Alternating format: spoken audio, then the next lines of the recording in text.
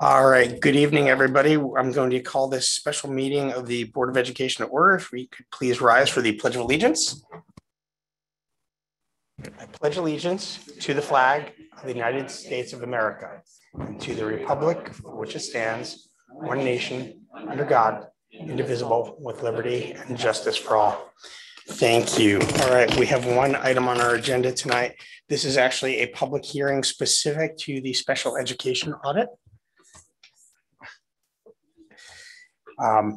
Just remind people under our policy 9325, you get 3 minutes for comments. We, of course, ask that you be respectful. I think most of you have heard these before, so I probably won't spend a lot of time on it. But this specifically, per the notice of the meeting, is about the special education audit. We would ask that you please focus on the audit itself or future planning for the audit. That's really what we want to hear from you tonight. That'll be helpful, most helpful to us as we move forward in terms of implementation, which I think is the most exciting part for most of us and why you're all here. And I appreciate the turnout. We've got 12 speakers signed up this evening.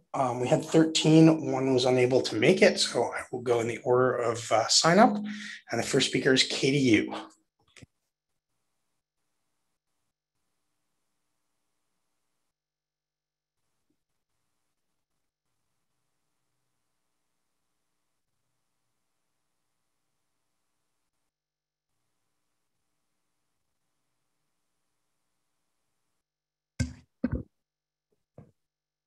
Okay, thank you. Good evening. I'm just going to kind of jump right into it in the interest of time. So in reading this exhaustive and comprehensive report, the two words that came most to mind were opportunity and urgency. Overall, parents may feel both gratified and disappointed to see that parents have been right as the report details inconsistencies across buildings, instances where PPS is not keeping up with the law changes, even in spirit, and unfortunately, a sense of PPS acting in a combative nature with parents. Please note that my comments do not reflect the entire 2E community, as this report was delivered at a time when some families were not able to read this in detail. In general, I applaud the addition of recommendations number 9 and 10, which call for increased access to students with disabilities into advanced and accelerated courses, as well as identification and support for 2E learners within these classes. The report details that in parent focus groups, parents indicated that 2E children don't have equal access to advanced classes and accommodations that might be necessary to succeed in advanced learning programs, and advanced courses may not be offered. Recommendation number 8 refers to reconstructing instructional models. Many of the sections, including this one, refer only to grade level content, but how does this support 2E learners? Identification of gifted students with disabilities also seems somewhat murky. While the ALP department has made progress towards this, certain roadblocks still exist in the areas of identification and necessary reports within advanced classes. On page 48, the report shows that of students referred for SPED evaluation, 4% were identified as gifted and 96% were not. And in the calendar year 29-20, no students were. On page 78, PCG notes that only some 42% of SPED teachers and 46% of gen ed teachers agree that students with disabilities who show an academic aptitude for advanced classes are being recommended for or given access to advanced courses. Furthermore, PCG noted only 31% of SPED teachers and 21% of gen ed teachers agree that service for both students with disabilities also enrolled in ALP are meeting their needs. This is indicative of a notable percentage of students with disabilities that are being excluded from these accelerated and advanced programs. Notably, page 32, summary and implications, does not mention any concern about the possible lack of identification of gifted students with IEPs. This figure also seems to run counter to the growing number of families with students in the PTAC-2E group. GPS must align all curricular programs and supports with UDL principles with 30 seconds. Yikes, with assistive technologies as an integral component of its implementation starting this next school year. I'm just going to skip through and send my notes further. As next steps, what I would suggest is Sorry. While the report does a great job identifying issues, the report does not seem to address or lay out suggestions for a clear path for those who want or feel they need evaluations and help to get them. On page 41, teachers express their frustration that the system is broken. The report is also filled with commentary from parents who echo the concerns of other parents who speak regularly at BOED meetings. Where do we go from here? Moving forward, I would recommend an interim update in 3 years with full updates scheduled 6 and 10 years to see how we have progressed with these findings and recommendations and moving in a more focused direction. I'll send my comments as well since there's a lot that I didn't get. Thank you. Thank you very much. All right, the next speaker is Laura Costin. If you give us 1 second, we're working on the timer.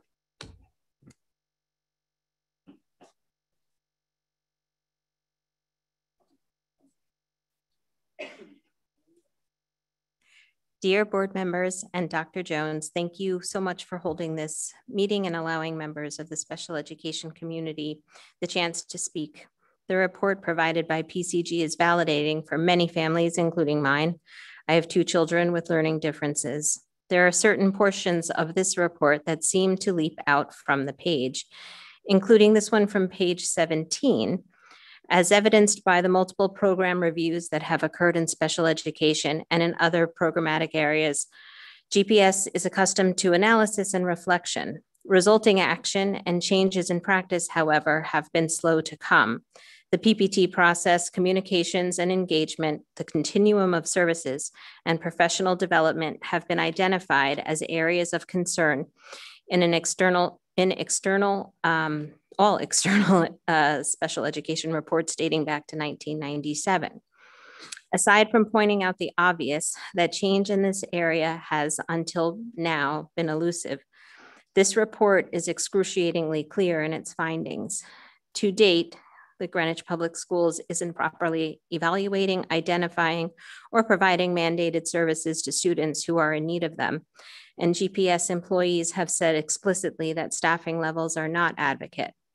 So as you as a board begin to prioritize goals and look toward execution, I'm incredibly grateful that we have a committed superintendent, and I'm also relieved and optimistic that you as a board have voted to retain PCG to help with the implementation of these many recommendations. Lastly, from January to June of 2019, 3 new preschool sections were added as the number of new preschool age children requiring special education services increased. In the 2020-2021 budget, a new ratio was applied by the Greenwich Public Schools to slow the growth rate of new preschool classroom sections. The ratio of typical peers to children with IEPs was changed from 10 to 5 to 9 to 6. And while this did result in a needed savings, I humbly ask that we return to the previous ratio of 10 to 5, ensuring that our youngest and most vulnerable students across the district are able to receive services from a staff that isn't spread any thinner than it needs to be. And hopefully this is another area where our federal funds can be used. Thank you. Thank you. The next speaker is Marla Beer. And she may be online.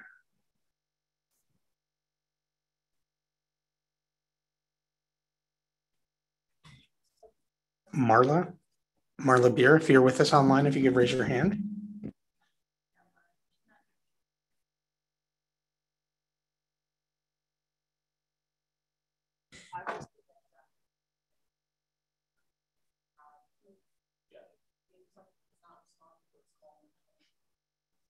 Can give it a shot. Otherwise, they can obviously send us emails with their comments, which would be helpful as well. All right, the next speaker is Jennifer Kutai. Hi, can you hear me? Yes, we can. Go ahead, Jennifer. Okay. I would like to begin by reading a quote from a teacher interview on page 49 of the PCG report. Quote, "I have 3 special education students in my class, and 2 of them are not seen by the special ed teacher because he is needed elsewhere. IEPs are not being followed and parents have no idea. Our assistant principal tries to work around IEP accommodations by putting special ed students together in the same class so she can say they are being serviced together, even if they are not. I don't believe our assistant principal does a good job explaining to parents the IEPs and the evaluation process. She assumes they are aware of all of the process and rushes through things that need to be delicately handled with these families. As a parent, as a founder of the SEAC, and as a community member, I would like to hear from PCG and the Board of Ed. What are your immediate plans to remediate federally mandated services in students' IEPs that are currently not being given? This cannot wait 3 months, let alone 3 years, as it is your legal obligation. At Eastern Middle School, you have an assistant principal that took it upon herself during COVID-19 to reduce a significant amount of student service hours without prior written notice. Ms. Katai, if you have specific interests in specific individuals, I ask that you address those with the superintendent offline. This is about the audit report. Thank you. Yes, I am addressing it as the audit report, actually. Peter, if you could stop the clock for a minute. This actually the clock is running. Please continue. As unconscionable as it is that you don't follow the law, let's just start there. It is far worse that our district has a bevy of administrators who for many years have indignantly been breaking the law. When they are called out by parents, the response from the administrators is, quote, "This is how we do it in Greenwich." The fact that so many people partook in these behaviors does not make it any less illegal. I ask you this, what is your plan to eliminate rogue administrators? How many more SPED students will you set up for abject academic failure? If GPS continues to fail to implement services as outlined in IEPs, the gaps between where these children are academically and where they need to be will continue to widen. If you truly want the culture to change, draconian systemic changes must be made. 30 seconds. Merely retiring the chief PPS officer or changing the sign on her door is tantamount to moving the chairs around on the Titanic.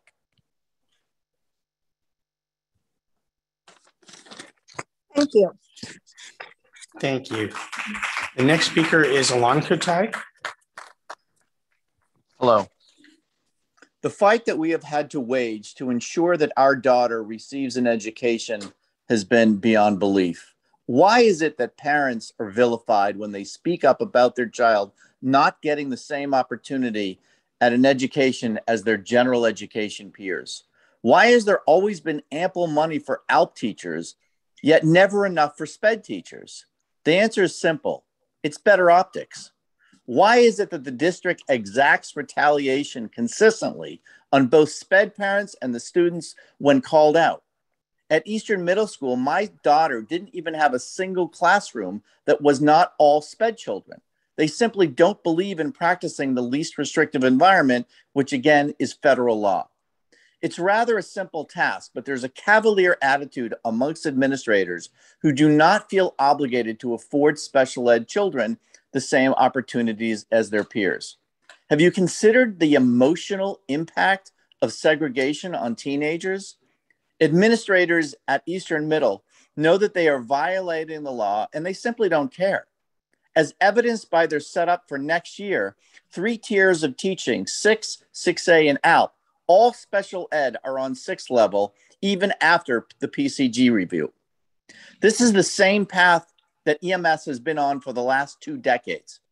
On page 48 of the PCG report, you point to a legal case that was won on the Supreme Court level. It says, quote, IEP goals may differ. However, every student should have the opportunity to meet challenging objectives. The Supreme Court made it crystal clear that IDEA demands more, end quote. And such as parents stand here before you tonight and say, we demand more for our children. We demand equal rights for our special education children. We expect that you will follow the law. That doesn't take 3 years. I've spent the better part of my last 3 decades on Wall Street.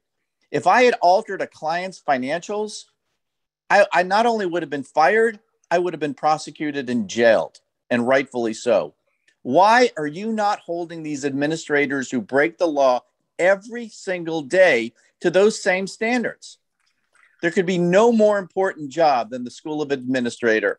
You are responsible for these children's futures. What I hope you remember tonight is the harm that some of the administrators have inflicted on innocent children without a care in the world, because protecting their position was more important, your positions was more important than educating the children. You need to clean up your act. Do what Darien Public School System did after the class action lawsuit. Hire professionals, qualified teams of professionals to rebuild special education from top to bottom. Desperately needed a do-over in Greenwich. What lies in the balance? Thank you very much. 1,200 children's lives. Thank you very much. You can submit the rest of your comments via email to the board if you'd like. The next speaker is Caroline Lerum.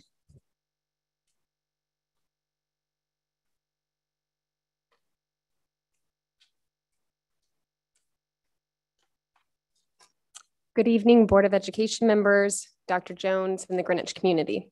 My name is Caroline Larum, and I want to begin by touching on the culture of special education in the Greenwich Public Schools. To do this, I'll share a brief experience. The first time I walked into the previous PPS director's office, I saw a sign with a cactus on it, and it stated, quote, "Not a hugger," end quote.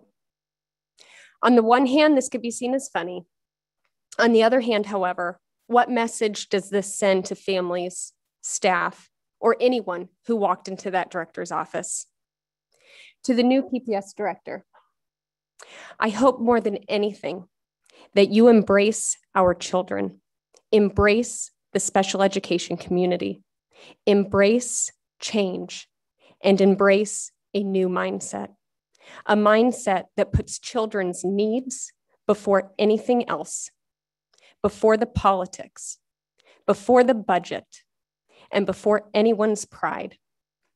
There must be a culture of change from the top down. This will be essential in implementing any of the recommendations made by PCG with fidelity. On the bottom of page 6 of the executive summary, it states that there is, quote, "a belief by some administrators that the present structure should not change. A fixed mindset is fostered by instruction that is inclusive in name only, where building administrators are not supportive of co-teaching, and a belief by building administrators that the present structure should not change," end quote. If building administrators have this mindset, how will the 28 recommendations be implemented successfully? Therefore, it's essential that there will be an openness to change, a humbleness instilled, and a desire for growth. It is noted that GPS's special education program continues to operate much like one may have in 1997. It's been operating like this for the past 2 decades. Therefore, it is vital that staff receive mandatory professional development so they can acquire updated skills to educate our children appropriately.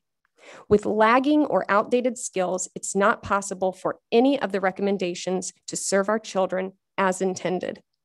Lastly, we must come together. In the words of Helen Keller, "Alone, we can do so little. Together, we can do so much." Thank you. Thank you. All right, the next speaker is Jenny Reynolds. All right, you seeing Jenny Reynolds online? Jenny, if you're online, if you could raise your hand so we could recognize you.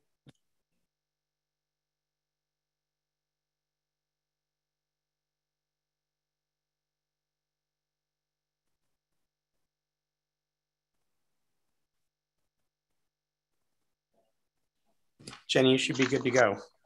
Thank you. Good evening. We moved here 3 years ago with intent to send both our girls, one with Down syndrome, to public school. We chose Greenwich because of the district's claimed inclusive approach. PCG states our special education program operates like it's 1997, when inclusion was still ambiguous. We've had some well-intentioned and hardworking team members, but do agree that the district's programming is archaic. Poorly executed inclusion, or inclusion in name only, places kids with IEPs in general education without the curriculum structure and support they need. A chair in the room is not inclusion. A paraprofessional glued to a kid's side is not inclusion. And while pullouts for certain skills are appropriate, pulling a kid out of the classroom multiple times per day is not inclusion. It's disruptive.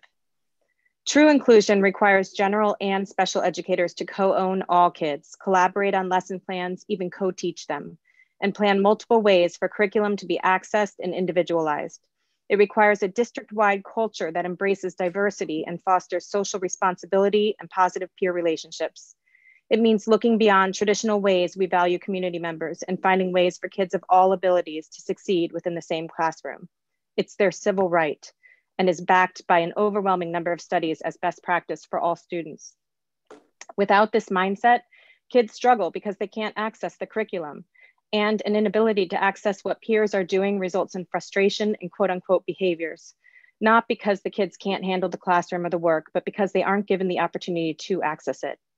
These are cries for help labeled as behaviors, resulting in further pullouts, more segregation, greater achievement gaps, and much heartache. In our daughter's case, at the age of 8, these frustrations that solely existed in school led her to being restrained on the floor of her classroom by 3 adults for 12 minutes. I implore you tonight to act decisively for the sake of all kids. You have had numerous studies telling you GPS is decades behind. The time to act is now. The time to fund is now. The action plan should immediately benefit current students. Mandatory widespread training is a good start. This training could be comprehensive and cohesive, including all departments, and must be integrated into practice. Also, please note the equity of staffing ratios. Some schools have 6 students per special educator, while others have 17. Finally, we ask for transparency and accountability as you move forward. Please make your timeline for implementation visible. Continue to use outside consultants, not just for action planning, but for implementation. We need you to champion this and to ensure the budget is there and the changes happen this time. So many lives depend on this. Greenwich should be proud of the high ratings and the strong advanced studies and sports programs. And now it's time to be proud of the special education programming as well. Thank you. Thank you very much. All right, the next speaker is Molly Salibi.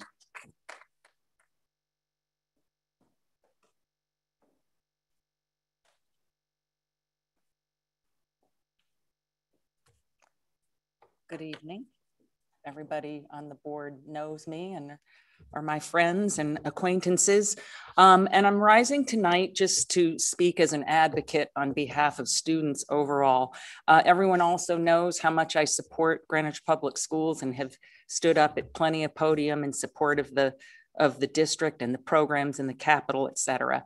Everyone also knows I'm a product of the public schools here in town. I did the math today, and the Salibis have had 15 students in the public schools for 45 years, 1966 to 1989, and again from 2001 to 2023 will be our last.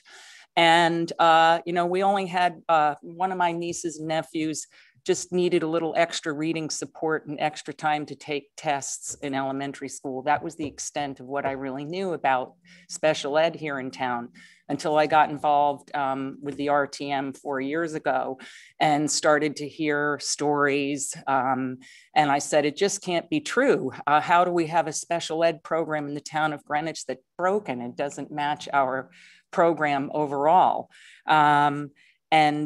So when I was here a few weeks ago, and I guess it was June 23rd maybe, and I heard you all state that there really weren't any surprises in the report, and that also it may take a longer time to implement some things.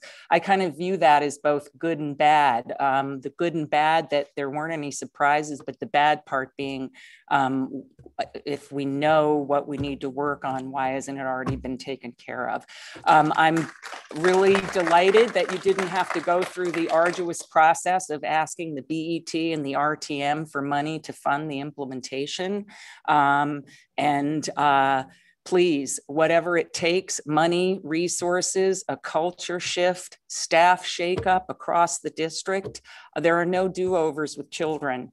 I also, I spent the last year, as some of you know, teaching 4 first grade girls in a pod from Glenville School in remote learning. It was one of the most rewarding professional experiences that I had. Why? Because I recognized how much every child wants to learn. The capacity for children to learn is so great, whether they have deficiencies or not. I'm also close to a family whose child is 2.5 now, and I've known her since she was 6 months old, and she'll be entering the system in January. And I want her to have a smooth transition and a positive experience like all children. Please, please, I beg of you, whatever you need to be done, it's got to be done. Thank you. Thank you very much. The next speaker is Christine Dodage. Christine, if you're online, if you could raise your hand. All right, we've got you. Go ahead, Christine. Hi, good evening. Can you hear me? Yes, we can. Okay, great. Thank you. Good evening, Dr. Jones, Board of Education members, and special education parents. My name is Christine Dodage, and I am here before you tonight as a parent of not 1, but 2 special education students within the Greenwich Public Schools. I would like to highlight the following comments made by special education teachers within the district on the PCG survey. And I quote, "Unidentified students take too long to be addressed properly. The steps make little sense sometimes when it's clear a student needs help, but we go through too many tiers to get there. And our procedure for identifying kids is dysfunctional. Only the children whose parents are extremely vocal get identified early. The children whose parents can't or don't advocate languish in the intervention system, which is worse than the identification process. I know this is true from our own experience. And the process is broken. It takes far too long for a student to go through the evaluation process. There are so many roadblocks, and often the word of the teachers in the building are not enough for central office. I refer to these comments as we have just finally obtained much needed answers for my own child after the initial ask for evaluation 8 years ago. Instead of giving the actual evaluations after she was identified by the Clark House, who has been absolutely amazing, and the first group of administrators in my daughter's entire education that have seen her decline and actually rose to the occasion for her. Dr. Jones, on behalf of all special ed parents, we ask for full transparency as you move forward. We beg you, do not stop draining the swamp. Only 2 years ago, I stood before you and everyone there and pleaded that you must rid our students of administrators that don't comply and have done GPS and our students and dedicated special ed staff so wrong, and intentionally so. How many more students were delayed and side-railed with ridiculous statements from the assistant principal? Clearly, these administrators who failed our children, and seems their only agenda was not to hack the system and not identifying and serving special ed students. We as parents are here to support you because we know you are definitely going to need it. Please clean house so we can start to have real systemic change for, and I'll quote my own self, our so very broken system. Thank you and good evening. Thank you very much. The next speaker is Audra Donovan. Audra.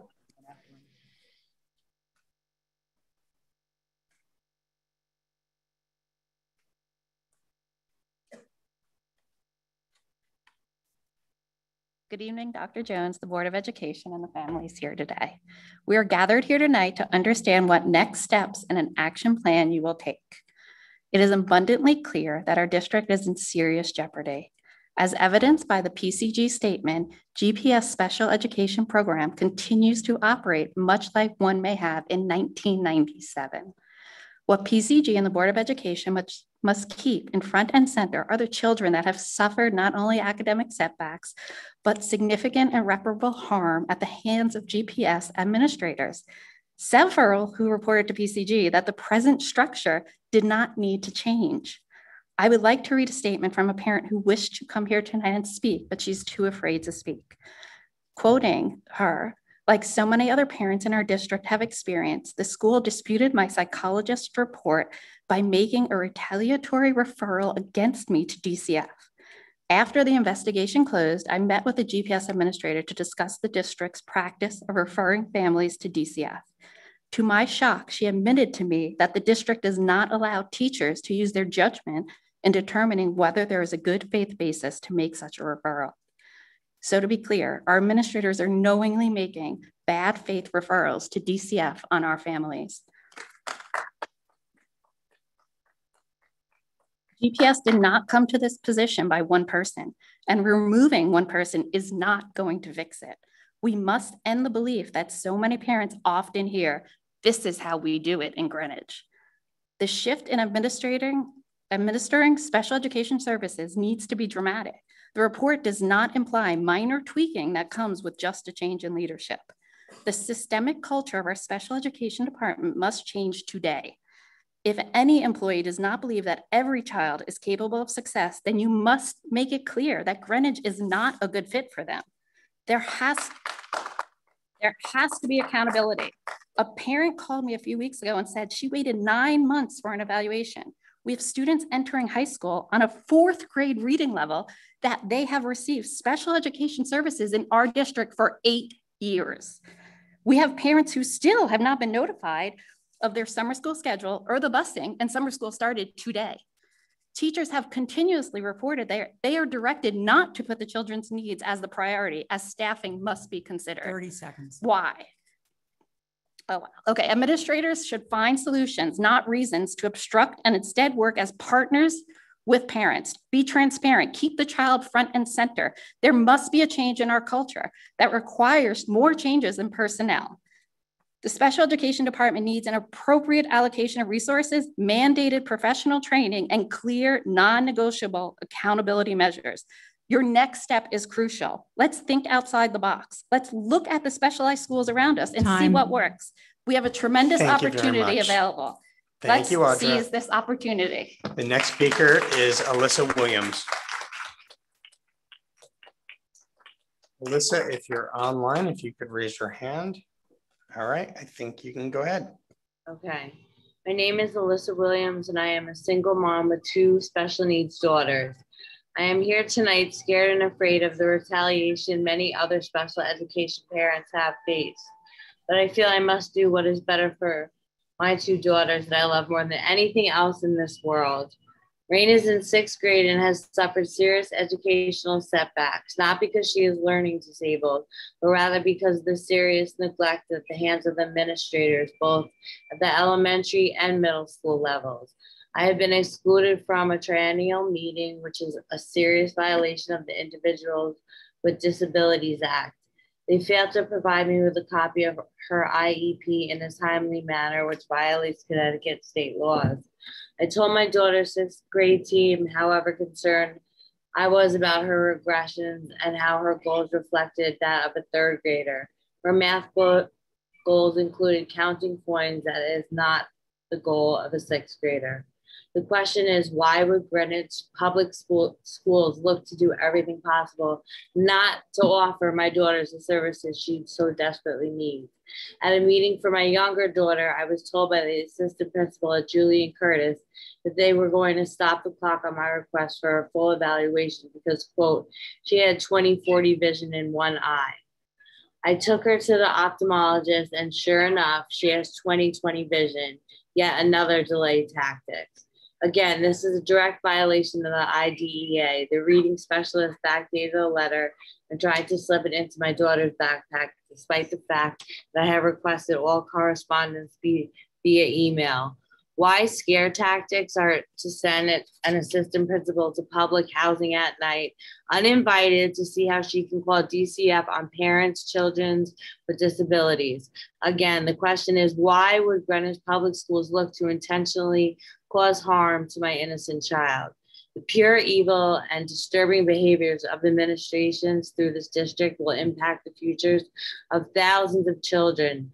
Enough is enough. You didn't need this PCG review to drain your swamp. I have lots to lose speaking tonight, but I will never give up on my daughters, and a public school like Greenwich should never give up on their children. Thank you. Thank you very much. All right, Marla Beer, hopefully we resolved the sound issue. If you could raise your hand. Erin, I think we've got you. Go ahead. Okay, thank you so much. Good evening, Dr. Jones, Board of Ed members and parents. I'm addressing you this evening regarding the recent findings from the PCG report. Dr. Jones, thank you for leading the charge on this issue. PCG has confirmed what many parents and dedicated staff already knew. However, our reality is quite grim.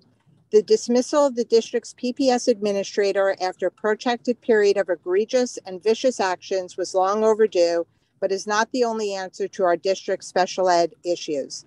The damage that has been done runs long and deep and has affected countless innocent students and families. I will share with you solely my own experiences so as not to speculate, but to be in fact very clear. There are GPS principals in place for many years who continue to this day to deny RTIs. There are principals in place who alter students' IEPs without prior written notice, without a PPT, without a parent's consent or knowledge. The head of the teachers union shared this exact information at a board meeting this past September, and yet sadly nothing changed. We have unskilled staff writing IEPs that do not accurately reflect the students' needs. This is a daily occurrence. My own child had goals written on their IEP for which they didn't receive services. To make matters worse, my child was expected to report in on their progress instead of the GPS staff educating my child. And we had no idea until we hired an advocate. For those who don't know, an IEP is a legal document. It's designed to protect the student's rights. So the concern is, why doesn't Greenwich have skilled and trained professionals writing IEPs in an IEP department? Sadly, most parents don't know how to read an IEP and therefore do not clearly understand the ramifications as such. Parents, my greatest piece of advice is, do not ever, ever enter a PPT without an advocate, ever. Spend the $1,000. It's well worth it. If you can't afford it, if you can't afford an advocate, contact SELF, the Special Ed Legal Fund, and they will help you. What GPS needs is 100% transparency. And we are here tonight to tell you that enough is enough. As in any great relationship where there is no transparency, there is nothing. And as parents, we deserve to have full and unhampered access to every single state mandated test that is administered to our children. Not a piece of paper with some numbers and percentiles, but in fact, tangible information that we can view so we know which areas our children are lacking in. Dr. Jones, we are behind you. We know you can do it. Please, if you have staff that's violating state and federal law, they must be put out to pasture. If parents complain, you must dive deeply into what's happening. The tone must start at the top. To our superintendent, we know you can do it. It's time to part company with your staff that doesn't behold these ideals. PCG's findings are, thank you. Thank you very much. All right, that's the end of our public comments for tonight. I'm sorry, we can't take additional comments. We do signups online so we can make sure that people at home get the opportunity. Before we I am sorry, I signed up online to speak. What was your name? Eileen Tweddle. I'm sorry, you must have done that past the deadline and you're not listed. If you want, you can submit comments in writing to the board via email. We'll pull the reports at noon. Just so everybody knows, before we adjourn, we are working on scheduling the action planning meeting. It's July, vacations were tough. We have our new interim PPS director who just joined us. So we are looking to do that in the very near future. So watch for an announcement from the district when we get that meeting scheduled. All right, with that, Mr. Kelly, do you have a motion for us? Make sure you don't get too wet outside. It's raining. Be careful. And I'd like to make a motion to adjourn. All right, I'm going to second that motion. We'll take a quick roll call. Bernstein's a yes. Stowe? Yes. Hirsch? Yes. Downey? Yes. Francis? Yes. Kelly? Yes. And Kowalski and Cher are absent. So that's... No, I'm here. Oh, Peter's on? Oh, great. Peter, motion to adjourn? Yes. All right, so that passes 7-0. Thank you very much. We are adjourned.